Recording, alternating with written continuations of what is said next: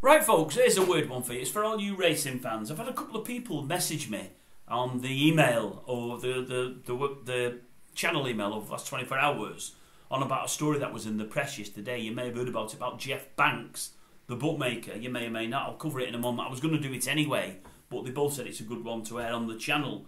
And it comes on the back of a story that one of the viewers sent in the comment section last night. I'm going to read that to you later tonight or tomorrow if I find it short. It came yesterday. But yeah, in case you've not heard about it, Geoff Banks is complaining. He said one of his pitches there over the last few days has paid out on a winner. He said, I think he said the winner was something like 5-2, and whoever won on it put like 100 quid on. So with the stake back, they should have been getting what, 350 quid back. Anyway, he said, as well as that, somebody had put £1,000, I think he said, on the same horse. And did he say, I think, yeah, £1,000, and it won up 5-2, so they due like 3,500. Anyway, the guy that I put the 100 quid on came back, and he said in earshot of the guy that was settling, that's 3,500. And the guy said, what? He said, no, I'm just telling someone I've won 3,500. And the guy that's settling, somehow, I don't know how they did this, it's all computerised, has paid him as though he's put £1,000 on, as opposed to 100 quid. So he's given him 10 times more than he should. And the guy took the 3,500, put it in his skyrocket and left. A short while later, the guy that settled realises he settled the wrong ticket. He's paid him sort of 10 times what he should have done and feels absolutely awful. He's had to go to his boss and say, boss, this is what I've done. I can't believe I've done it. He said, but I don't know what made me do it. I mean, I've not read deeply into it, but he said, all Geoff Banks he said, all I can think of is the guy that's put the 100 quid on has been in a line with the other guy that's put the £1,000 on, and he's come and claimed it as though he's put the £1,000 on, took the money and ran, and then no doubt the guy who's put the £1,000 on's come for his winnings a few minutes later, and they think, what about, we've already paid out. Obviously they've not, so they've had to pay twice. And old Geoff is saying, it's just wrong, it's morally wrong, I can't understand it. He said, the thing is, there used to be an honour about this game, it was all us against them, the bookmakers against the punters. He said, and you know, we wanted to beat one another, but we were fair, honest and decent with one another. And I, for one, understand that. I get where it's coming from. He said the guy that's done the runner should not have took the money. He said it's just corrupt and it's wrong and he should feel awful about himself. Anyway, he's put it on social media platforms. Is it Twitter's? I don't know where he's put it. I believe it's had nigh on 1 million views. And many people have messaged him in the negative. I think along the lines of, ha ha ha ha ha. It's about time something happened to one of you folk, and good on the guy that's done the runner. And he can't believe people are taking it that way.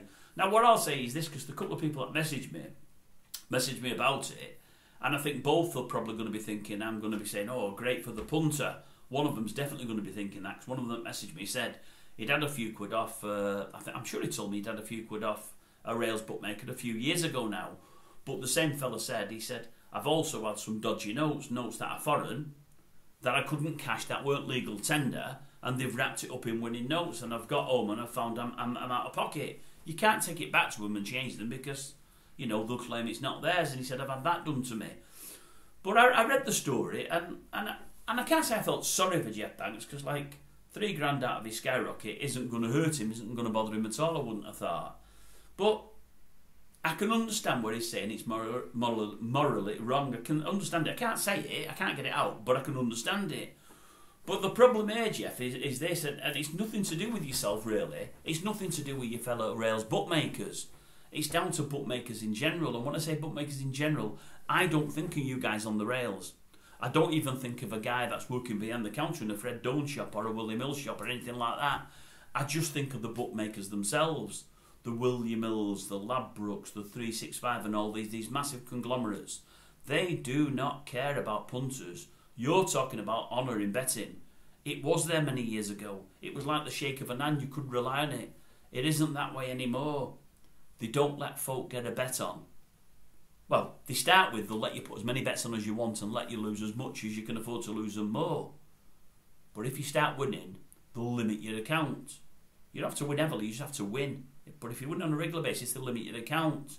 And if it carries on, they just close your account. It's not like it was. Maybe if you're GP, you can come to the rails at Cheltenham and get 20, 30, 50, 100 grand on. I know for a fact he had it on with a well-known bookmaker. Only about a year and a half ago at Cheltenham, he had 50 grand on an horse. That wasn't on the rails, that was bet 3 months before the off. Luckily it went down and my horse beat it. But I know that because I know somebody that works there. But at the end of the day, you've got to be high profile like that to get the big bets on. And that's another thing. Many punters say they used to get good amounts of money on the rails and can't get a bet on anymore. I've seen bookmakers on the rails where they've refused this and that. Well, they never used to do that. So you have got punters now falling out with all bookmakers, including rails. But your biggest problem is your conglomerates. They don't care a toss about any of us. They do not care. They'll put people in the poorhouse. They'll have people losing their homes. They'll have people hanging themselves. They'll do all of that. That's one end of it. They're the problem gamblers.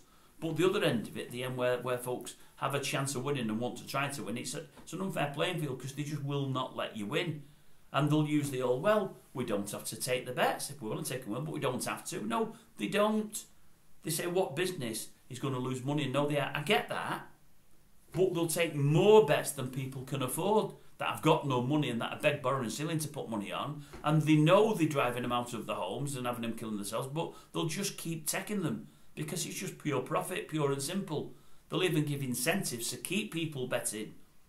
So your problem, Jeff, isn't that punter that ran off with the money. It's your bookmakers.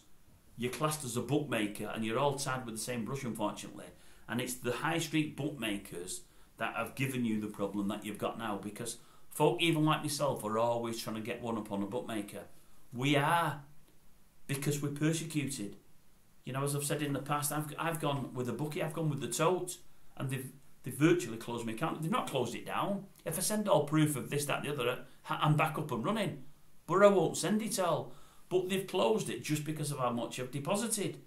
But I've took more out than I've deposited, but they've not. They said you shouldn't have took it out, you should have left it in.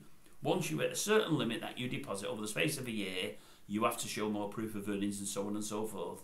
And I'm not prepared to do that. And I'm thinking, how can that be when I've taken more out than I've deposited? I'm in front. And they've not stopped me betting because I'm in front, because we're told it doesn't matter, it's pool betting. It's just because they've got their rules, and that, in actual fact, has stopped me betting with them. So I've got it in for the tote, along with others who have limited what I can put on, and I'm not a big winner. And that's your problem, Jeff. Your problem is the big conglomerates, and they're making it bad for everybody else in the betting industry. Because to a man, we're not happy with the betting industry as it is at the moment. And I can't see it changing anytime soon, if ever. Unless they do what they do in Oz and make it so all these bookmakers have to take a bet to a certain amount or to a certain loss. It's never going to change. It's all going the wrong way. It's all going for the way the book is and against the punters.